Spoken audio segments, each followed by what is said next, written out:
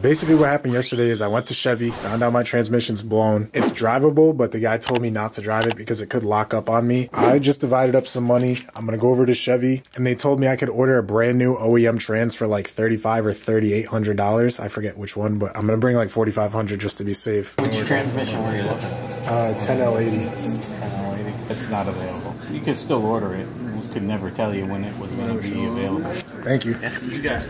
I didn't buy nothing today. I'm gonna wait, see if Ed could find something through his job because they find a lot of parts. We'll go from there. The following day. I thought we were goody. Beamer's blown. Cleared all the codes, put the fuel pump in, fired it up. Shit was like, like, oh, come on, what now? Threw the codes on in cylinder 6. Injector code came up this time, so it's bad injector in cylinder 6. Then we're goody. Then next week we're gonna do the shock turbo. Ed has a theory.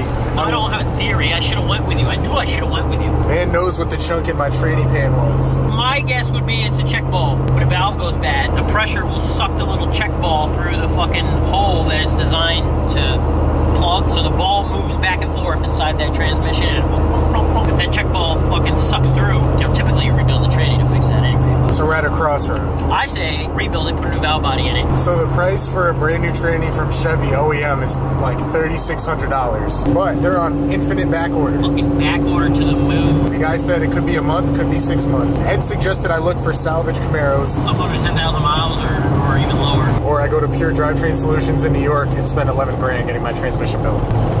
As much as I would love to do that, I don't really have power though. I don't really have 11 grand to throw. For the 11 grand kit, you ain't making that kind of power. Now that we're here, I could finally tell you the story. Yes, the story.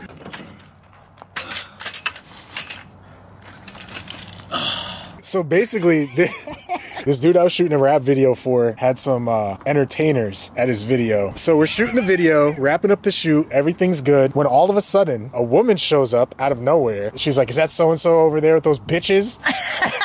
I was like, I don't know. We all get in the car like we're about to leave. And she proceeds to open the door and throw liquor in my face, everyone's face in the car, hits one of the strippers, and then all the strippers at this point get out.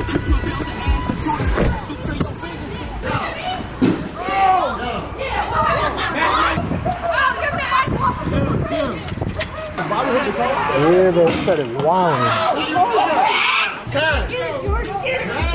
Yo. I hope you got all that shit on video. That wasn't awkward watching strippers fight in an alley.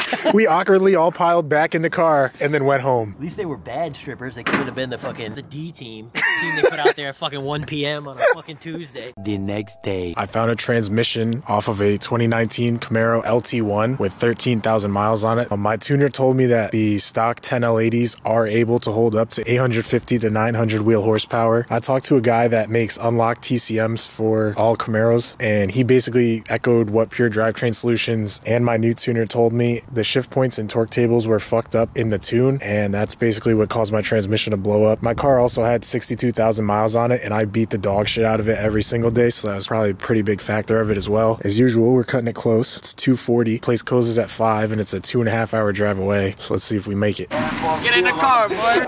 You gotta suck it for you puff, you can't smoke it. Yo, if we get there at 4:59 and they close the gate, I'm kicking that shit down. Yeah! America! We're making it. It's gonna be sad is when you don't get your transmission. Stop. I'm not driving 2 hours for no reason. Damn. Nice ride. Nice ride. What time do you guys close? Hello? Close at 5 o'clock. Okay. I'm on the way from Canada right now. It says my ETA is at 4:58. Is that fine? Well, you got your close, my friend. If you come in, the gates are locked, get a hotel, we'll see you in the morning. I don't know what to tell you. Breakdown lane. Fuck it. Fuck it. It still says 5 o'clock. Yeah, I told him 4:58. He's gonna be tight. He said the gate's closed, we'll see you tomorrow. Oh. What does it say? Don't It worry says about 5:12. Is it really? I'm waiting for me to get a spot back. Right here. Skipped all that. You skipped them. Is that why they call you Skip? Skipper. They close at 5 o'clock. Our ETA is 4:58, and Skip is going 71 miles an hour. Going to 81. No, you were doing 71. What's your opinion? You think we're making it? We're definitely gonna make it. Are we making it? We making it. Send that Eddie, we gon' slide. Just cause Niggas got outside like me. Boom it. It's right here, baby. Where's the transmission? Mama! He's like, you guys made me Oh stay my 5 fucking minutes. god. We fucking did it. I'm here to pick up a transmission. You made it just in time. I was just gonna close the door. I just came in an accident. Alright, so you guys are coming from Canada, was it? Oh, there it is. That's fit. There it is. Here, Evans, take the camera. This guy's a pro. Yeah. Right there. Horny man. Horny man's, what does it say? Let's go, baby. This thing's about to blow up. As long as you drive it normal, the transmission will last. Yeah. We made it. We made it. Cannot believe it. Driver mod went crazy. 2019 Camaro. Here we go. Back in business. He looked at the Connecticut plate like... Crossover episode. Stroke that thing, cuzzo. Yeah. Man got told he's buying a cheeseburger. He bought a fucking brick. 3 hours later. So this is my trans, and this is Mr. Skip's trans. Tranny man. It'd be real sick if you just left the tranny that's in there and just put a valve body in it. It's too late for that. We crossed that bridge.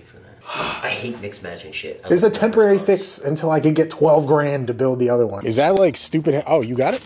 Okay. Oh, it's 270 fucking pounds. Well, I thought it was gonna be way harder to right move here, than right that. here behind this paper. Yeah. 90% of that shit has to come off. Now I gotta peel all this shit off to get to the things that aren't there to put the fucking plugs in for the rear cooler because he didn't buy one with a cooler. Fuck, what's his name?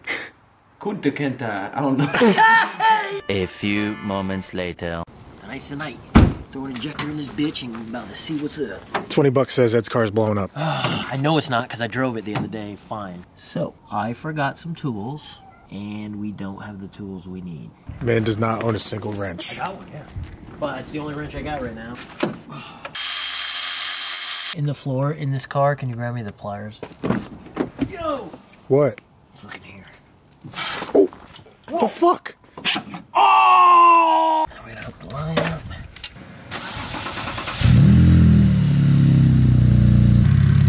Go see what's up. Little turd warmer on because we're about to put the windows down. No misfire. Yep, turbo's this weekend. She's back in business, baby. So it was a combination of the high pressure fuel pump went bad, the low pressure fuel pump went bad. Because the high pressure fuel pump went bad, it was working way too hard in the tank to push fuel to the rail. So we replaced the low pressure fuel pump. It got a little bit better, replaced the high pressure fuel pump. It got back to normal and exploded the bad injector, thus replacing the injector. He's angry. Fat forward for I the thought I top. saw it. It's a fucking angry man right there.